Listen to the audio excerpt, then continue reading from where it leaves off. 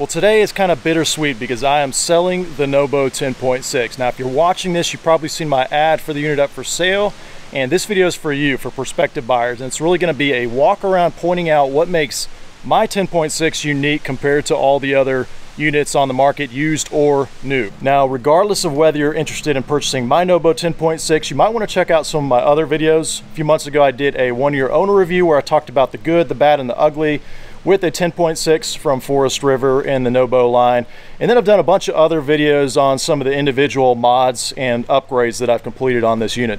And that's really what this video is going to be focusing on, is just walking through, again, what makes this NoBo 10.6 unique compared to all the other 10.6s on the market, new or used. So as we begin, I just want to say a special thanks for taking the time to check out my unit for sale. And it's a little bit windy outside today, but hopefully everything will come through nice and clear on the video. So we'll just start out here in the front.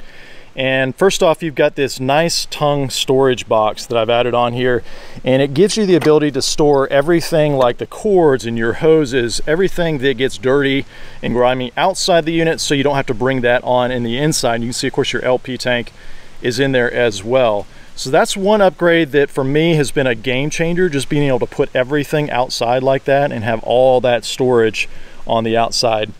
Of course, you also get all these things with the unit. So you can see you've got your water hose, your Anderson leveling blocks. Of course, you've got your 30 amp power cord, your 30 amp surge protector, adapters. You've got, you know, stakes, even a little whisk broom right here. So basically everything you need to go camping is included with the unit. You could pull away today with the unit and go straight to your campsite and be all set and ready to go. So that is the tongue storage box. Then you've got up front a Bulldog manual tongue jack there. That was replaced from the factory, the OEM one that was shot. But you'll notice this one, it does have a drop leg on it, which is super handy, because then when you're cranking up and down, you don't have to go all the way up, all the way down. You can just take this pin out each time once you're resting on your coupler, on your ball rather, and then you can just pull that pin out and you're good to go. So that's a really nice feature there.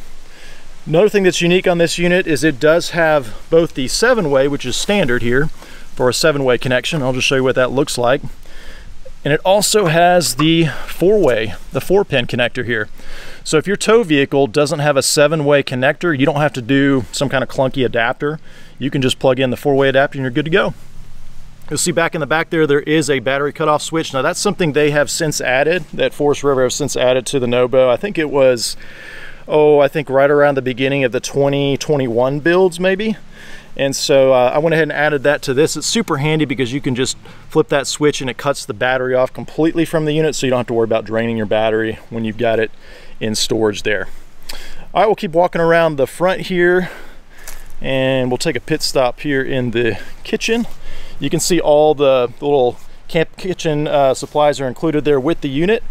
That is all there. And then here's a bonus. So these knobs are not melted. Now, if you're a NoBo owner, you'll know why that's kind of a joke, but basically the size of this stove, it's notorious for people kind of melting these knobs, getting a pot too close to them. So I've got two fresh, brand new knobs on here, nice and clean there. Then back here we've got the latest Dometic CFX Refrigerator. It's a compressor-driven refrigerator. The one that it came with, the buttons on it on the front here had failed. They had started cracking, and so nothing was wrong with it mechanically. It worked, it cooled everything, but Dometic was kind enough to send a replacement, and they sent me this CFX model, their latest line. But what's really cool about this one is you can actually make ice cubes while you're camping. That's right, you can actually put ice cubes in here, and this compartment gets colder than the rest, and so it keeps everything nice and cold, kind of like a little mini freezer there.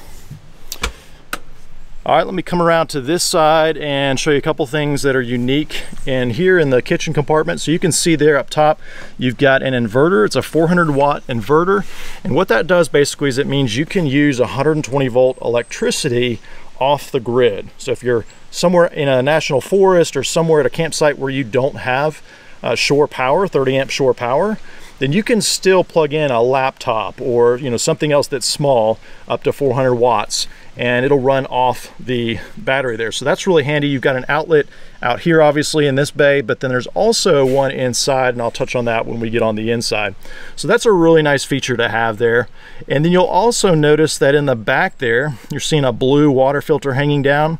So what's really cool about this NoBo 10.6 is you never have to carry around a water filter at your campsite. So when you're plugging into the city water connection and you plug that in on the outside with the water hose, all the water goes through that blue filter, and that's basically just a household 10-inch, you know, filtration cartridge right there, and it gets rid of a lot of the sediment and a little bit of the chlorine taste.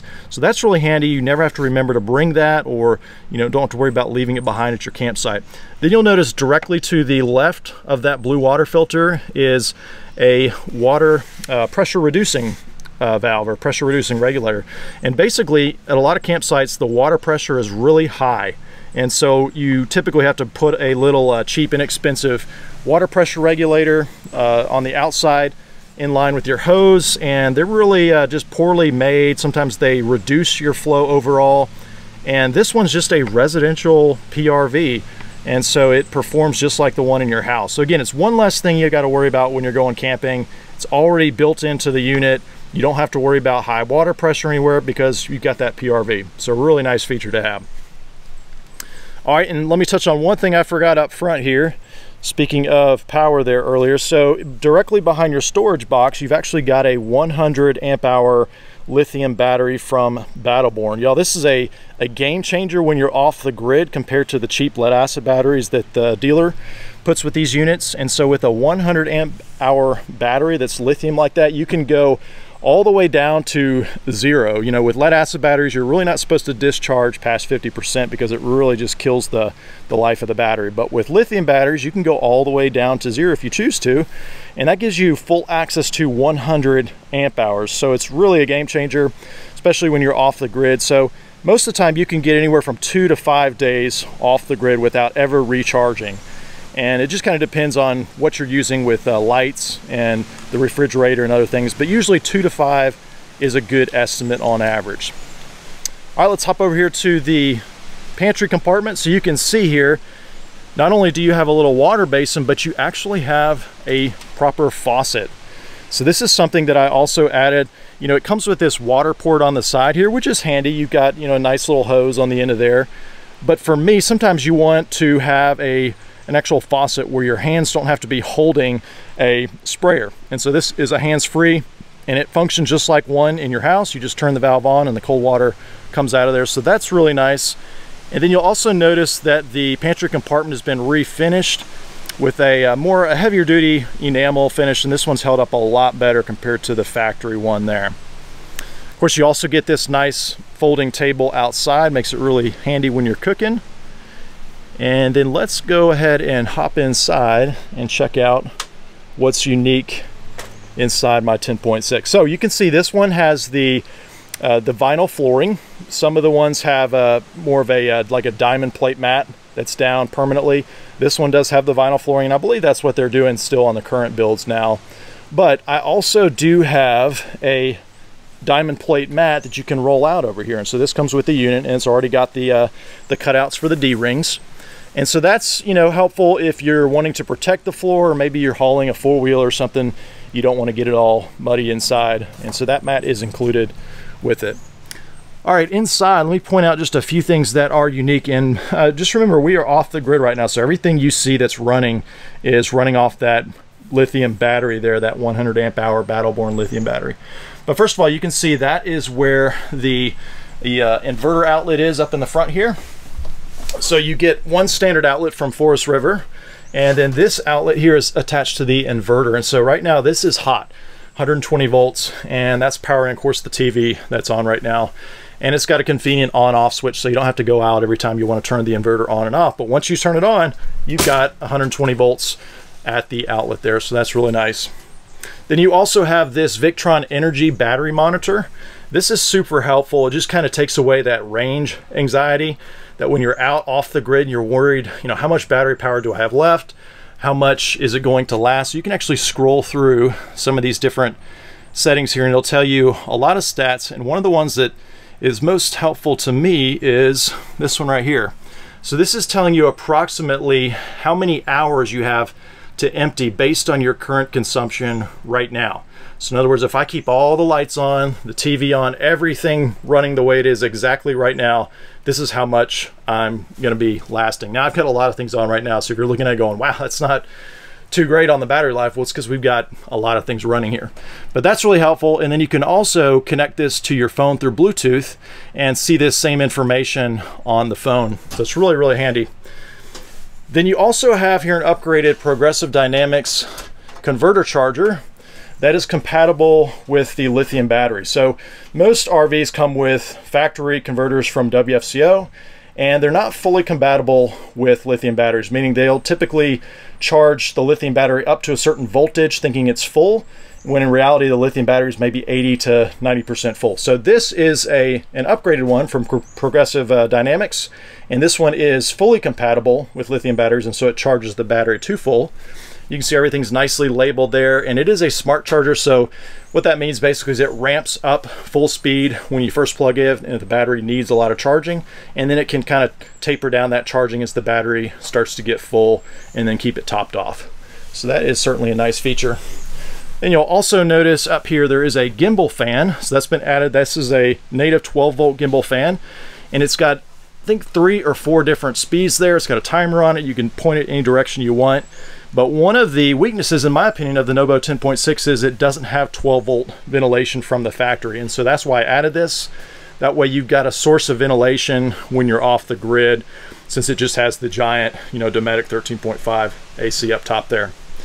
All right, then something else that's a little bit unique here are these cushions. So in, I believe it was mid-2021 on the year change, they started putting these nice vinyl cushions instead of cloth. And so mine originally came with the cloth cushions, which, nothing was wrong with them from a comfort, firmness standpoint, but the vinyl, in my opinion, is a lot more sanitary, easier to clean. You don't have to worry about things staining it. And so I went ahead and upgraded those by simply ordering them through Forest River. So that's definitely nice to have those vinyl cushions. All right, so I think that's about it on the inside here.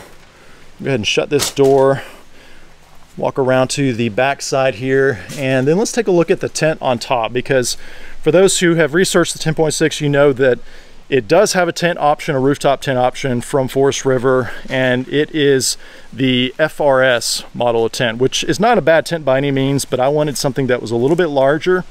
And so y'all check out this 23 Zero. This is the Breezeway. It's the Breezeway 72, and that means it is 72 inches across here. So that's right, it is 6 feet across here and then 8 feet deep. So it's larger than a king-size mattress essentially. And this is a really well-made rooftop tent. I think it probably is a little bit better perhaps than the FRS brand that comes with the NoBo 10.6 from Forest River if you spec it out that way. But one of the cool features of this tent is that it has light suppressing technology in the fabric. So check this out. We've got just the front and back windows open, but notice how dark it is along the sides here, that no light is bleeding through. And this is kind of cool because a lot of times when you're camping, depending on the time of year, the sun might come up really early and maybe you want to sleep in a little bit. And so this allows you, almost like you're at a hotel room, and you can keep the shade shut and keep it real blacked out inside. So that's a really nice feature. But otherwise, it's a pretty basic rooftop tent. It does have some storage up here where you can put your keys and some lighter items.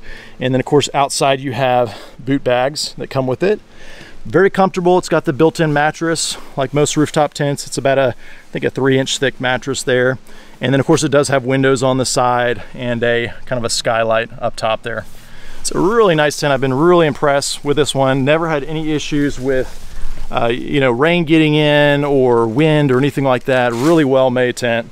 It's actually from Australia originally, and they've been distributing them in the US for a couple years now. So really, really nice tent.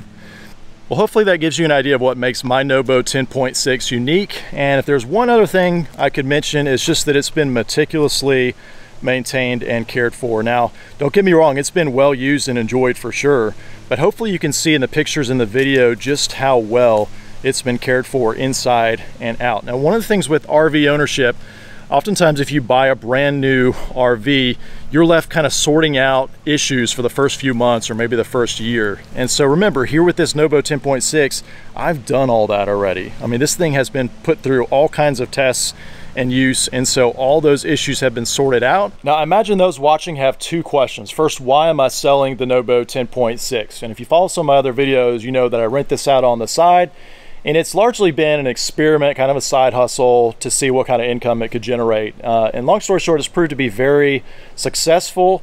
But for me personally, it's been a big strain on my time. And so I'm really looking to spend that time in other ways.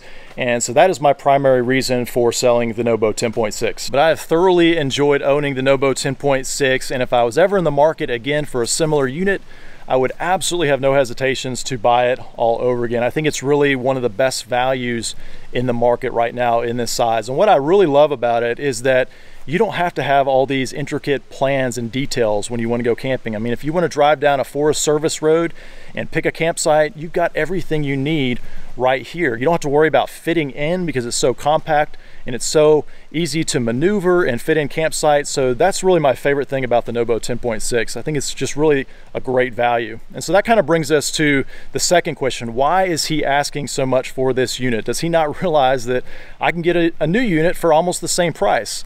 And so, yes, I understand that. If you were to take all the upgrades and mods that were done on my 10.6 and add them up, you'll see that it really is in line with a gently used item that's been very well cared for. And then you add all those upgrades and mods, and I'm not even factoring in the labor and the work and the time that went into that. And so that's kind of where that price falls in line. And again, folks, everything you need to go camping is already included with my 10.6. You could literally buy it, drive straight to a campsite, and you would be all set. Now, in my opinion, the condition of my 10.6 is almost as good as new, if not better, considering that all the bugs and kinks have been worked out already. And I'll just throw in a quick side note for those interested in what can fit inside if you're going to use it as a toy hauler. I've got a Honda Rancher, which is a full-size quad. It's fairly large, and it fits in here comfortably with a little bit of room to spare. But let me go ahead and give you the dimensions. I've got my laser tape here, and first I'm going to shoot off the back wall all the way forward to the cabinets in the front there, and that measurement is 7 feet 3 inches. So that's from the back to the front. Then we've got the width inside here from sidewall to sidewall, and that's going to be 5 feet 3 inches. And then every once in a while I get a question about fitting a bike in here diagonally, you know, across here. And so let me just give you what that dimension looks like from corner to corner here. And that one is 8 feet 9.5. And then last, I'll just give you the opening, because obviously you have to clear this opening in the back, and so I'll give you the width and the height of this opening here. So from side to side, we are looking at 4 feet, almost 7 inches, so 4 feet 6 and 7/8. And then from the height, from the bottom to the top, we're looking at 4 feet 2 and 7/16 of an inch. So that is the opening that you've got to clear, and then you can use those other dimensions that I gave you for the inside clearance. Well, thanks for taking the time to check out my NoBo 10.6 for sale. Now, if you made it this far in the video, you're about to get a bonus. If you can name this animal right here on the side of my NoBo 10.6, I will give you $1,000 off my asking price. That's right, if you can properly name and identify this animal on the side, you'll get $1,000 off my asking price. All right, well, thanks for watching.